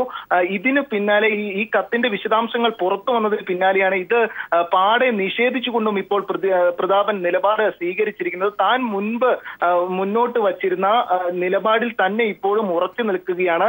ഹൈക്കമാൻഡ് തന്റെ നിലപാടിനെ വിലയിരുത്തിക്കൊണ്ടും തന്റെ മേൽ സമ്മർദ്ദം ചെലുത്തിയാണ് താൻ ഇപ്പോൾ മത്സരിക്കാൻ നിർബന്ധിതനാകുന്നത് എന്നാണ് പ്രതാപൻ പറഞ്ഞിരിക്കുന്നത്. നിലവിൽ മത്സരിക്കാനും സംഘടനാ പ്രവർത്തനം നടത്താനുമാണ് താല്പര്യമെന്ന് നേരത്തെ താൻ പ്രഖ്യാപിച്ചിരുന്നു. ആ പ്രഖ്യാപനത്തിൽ ഉറച്ചു നിൽക്കുകയാണ് എന്നാണ് ഇപ്പോഴും പ്രതാപൻ പറയുകയും ചെയ്യുന്നത്. എന്നാൽ രാഹുൽ ഗാന്ധി മുമ്പാകെ പ്രതാപൻ അയച്ച കത്ത് കോൺഗ്രസ് ഉപാധ്യക്ഷൻ തന്നെ വായിച്ചു കേൾപ്പിക്കുകയും ചെയ്തിരുന്നു. ഇപ്പോൾ ഇതിനെതിരെ വലിയ വിമർശനവുമായി യൂത്ത് കോൺഗ്രസും രംഗത്തെത്തിയിട്ടുണ്ട്. TN പ്രതാപിന്റെ ആദർശ പൊയ്മുഖം വെളിച്ചത്തായി എന്നാണ് ഡീൻ കുര്യാക്കോസ് ഇപ്പോൾ പ്രതികരിക്കുകയും ചെയ്തിരിക്കുന്നത്. അതിനാൽ തന്നെ വലിയ രീതിയിലുള്ള ഒരു വിവാദങ്ങൾക്കാണ് ഇപ്പോൾ പ്രതാപന്റെ സ്ഥാനാർത്ഥിത്വം വഴിവച്ചിരിക്കുന്നത്. അജിംഷാദ്. ശരി മനു ശങ്കരനാണ് വിവരങ്ങൾ നൽകിയത്. TN പ്രതാപൻ അയച്ചു എന്നതിൻ്റെ പേരിൽ രാഹുൽ ഗാന്ധി ഉള്ളിൽ വായിച്ച കത്ത് താൻ അയച്ചതല്ല എന്ന നിലപാടുമായി TN പ്രതാപൻ രംഗത്തെത്തി. ആരോ തനിക്ക് വേണ്ടി സുഹൃത്തുക്കൾ തനിക്ക് പാര പണിയാനായി അയച്ചതാണ് എന്ന് താൻ വിശ്വസിക്കുന്നതായി പീപ്പിൾ TVയോട് TN പ്രതാപൻ പങ്കുവച്ചു. വിവരങ്ങളും വിശദാംശങ്ങളും കൂടിയാണ് മനു ശങ്കരൻ ഞങ്ങളുടെ പ്രതിനിധി നൽകിയത്. തിരുവനന്തപുരം കഴക്കൂട്ടത്ത് ജിയോളജിസ്റ്റും സംഘവും പോലീസ് പിടിയിൽ. തട്ടിക്കൊണ്ടുപോകൽ, പിടിച്ചുപറി തുടങ്ങിയ കേസുകളിലാണ് ജിയോളജിസ്റ്റ് ശ്രീജിത്തും 4 സഹായികളും അറസ്റ്റിലായത്. മണൽ മാഫിയയുടെ കണ്ണിയായ സലീം കുമാറുമായി തെറ്റിയതാണ് അറസ്റ്റിൽ കലാശിച്ചത്. പത്തനംതിട്ട ജില്ലയിലെ ജിയോളജിസ്റ്റാണ് തിരുവനന്തപുരം സ്വദേശിയായ ശ്രീജിത്ത്. തട്ടിക്കൊണ്ടുപോകൽ, പിടിച്ചുപറി, ദേഹോപദ്രവമേൽപ്പിക്കൽ തുടങ്ങിയ കേസുകളിലാണ് ശ്രീജിത്തും സഹായികളും കഴക്കൂട്ടം പോലീസിന്റെ പിടിയിലായത്. സലീം കുമാർ എന്ന വ്യക്തിയുടെ പരാതിയിന്മേലാണ് അറസ്റ്റ്. നേരത്തെ കൊല്ലം ജില്ലയിൽ ജിയോളജിസ്റ്റായി ജോലി ചെയ്തിരുന്നപ്പോൾ സലീം കുമാറിൽ നിന്നും ശ്രീജിത്ത് നിരന്തരം കൈക്കൂലി വാങ്ങിയിരുന്നതായാണ് സൂചന. മണ്ണ് മാഫിയയുടെ കണ്ണിയാണ് സലീം കുമാർ. പിന്നീട് സലീം കുമാറുമായി ശ്രീജിത്ത് തെറ്റുകയായിരുന്നു. അതിനുശേഷം പത്തനംതിട്ട ജില്ലയിലേക്ക് ശ്രീജിത്ത് സ്ഥലം മാറിപ്പോയി. പുതിയ കൊല്ലം ജിയോളജിസ്റ്റുമായി ചേർന്ന് ശ്രീജിത്തിനെ കൊടുക്കാൻ സലീം കുമാർ ശ്രമിച്ചു. ഇതേ തുടർന്ന് സലീം കുമാറിനെ ശ്രീജിത്ത് തിരുവനന്തപുരം കഴക്കൂട്ടത്ത് വിളിച്ചുവരുത്തി. കൊല്ലം ജിയോളജിസ്റ്റ് ജ്യോതിഷ് എന്ന് പറഞ്ഞാണ് വിളിച്ചുവരുത്തിയത്. തുടർന്ന് അജ്ഞാത കേന്ദ്രത്തിൽ കൊണ്ടുപോയി മർദ്ദിച്ചു. അവിടെ നിന്നും രക്ഷപ്പെട്ട സലീം കുമാർ കഴക്കൂട്ടം പോലീസിനെ സമീപിച്ചതിനെ തുടർന്നാണ് ശ്രീജിത്തും സഹായികളും അറസ്റ്റിലായത്. News bureau, Thiruvananthapuram. തിരുവനന്തപുരത്ത് നടക്കുന്ന നാടൻ വളർത്തുമൃഗങ്ങളുടെയും പുഷ്പങ്ങളുടെയും മേള ശ്രദ്ധേയമാകുന്നു. അന്യം നിന്നു പോയ നാടൻ കന്നുകാലി ഇനങ്ങളാണ് മേളയിൽ പ്രധാന ആകർഷണം. പണ്ട് നമ്മുടെ നാട്ടിൽ സുലഭമായിരുന്നെങ്കിലും പിന്നീട് ഇല്ലാതായിപ്പോയ നാടൻ കന്നുകാലി ഇനങ്ങളെ കാണാനാണ് കൂടുതൽ പേരും മേളയിലെത്തുന്നത്. കൃഷ്ണപശു, കാസർകോടൻ കുള്ളൻ, കപില തുടങ്ങിയ ഇനങ്ങൾ മേളയിലുണ്ട്. അളവിൽ കുറവാണെങ്കിലും ഔഷധ ഗുണം കൂടിയ പാൽ ഉൽപ്പാദിപ്പിക്കുന്ന നാടൻ കാലികളാണ് മേളയുടെ ആകർഷണം. ഇത് എല്ലാം ഭയങ്കര റെയർ സ്പീഷീസിലുള്ളതും നല്ല വിലയുള്ളതുമാണ്. ഇതിൽ ഏറ്റവും ചെറിയതായിട്ട് കാണുന്ന കൃഷ്ണപശു എന്ന് പറയുന്നത് അത് നോർത്തിലുള്ളതാണ്. വളരെ റെയർ ആണത്. അതിന് 5 ലക്ഷം വരെ വിലയുണ്ട്. ഇതിൻ്റെ ഗോമൂത്രത്തിന് 90 രൂപ വരെ വിലയുണ്ട്. അതുപോലെ പാലിന് ചില ബ്രീഡുകളിലെ പാലിന് 350 തൊട്ട് വിലയുണ്ട്. പക്ഷേ പാല് വളരെ കുറവായിരിക്കും. നമ്മുടെ ബ്രീഡുകൾക്ക് പാല് വളരെ കുറവായിരിക്കും. വിവിധ സംസ്ഥാനങ്ങളിൽ നിന്നുള്ള പുഷ്പങ്ങളും സസ്യങ്ങളും പഴങ്ങളും മേളയിലുണ്ട്. തിങ്കളാഴ്ച മേള അവസാനിക്കും. News bureau, Thiruvananthapuram. Munnar catering college കാനഡയിലെ റോയൽ റോഡ്സ് യൂണിവേഴ്സിറ്റിയുമായി ചേർന്ന് പ്രവർത്തിക്കാൻ തീരുമാനിച്ചു. മലയാളികൾ ഉൾപ്പെടെ ഇന്ത്യയിലെ വിദ്യാർത്ഥികൾക്ക് കുറഞ്ഞ ചിലവിൽ മറ്റു രാജ്യങ്ങളിൽ പഠിക്കാൻ അവസരമൊരുക്കുകയാണ് ലക്ഷ്യം. കൂടുതൽ തൊഴിൽ സാധ്യതകളാണ് ഇത്തരം സംരംഭങ്ങളിലൂടെ വളർന്നു വരികയെന്ന് മുൻ അംബാസിഡറും ഉന്നത വിദ്യാഭ്യാസ കൗൺസിൽ വൈസ് ചെയർമാനുമായ ഡോക്ടർ TP ശ്രീനിവാസൻ അഭിപ്രായപ്പെട്ടു. കൊച്ചിയിൽ നടന്ന വാർത്താ സമ്മേളനത്തിൽ റോയൽ റോഡ്സ് യൂണിവേഴ്സിറ്റി പ്രതിനിധികളായ ട്രഷ വെൽച്ച്, യൂജിൻ തോംലിൻസൺ, royal group chairman ടിസാൻ Thachankary, Munnar catering college director Mary ടിസാൻ Thachankary എന്നിവർ പങ്കെടുത്തു.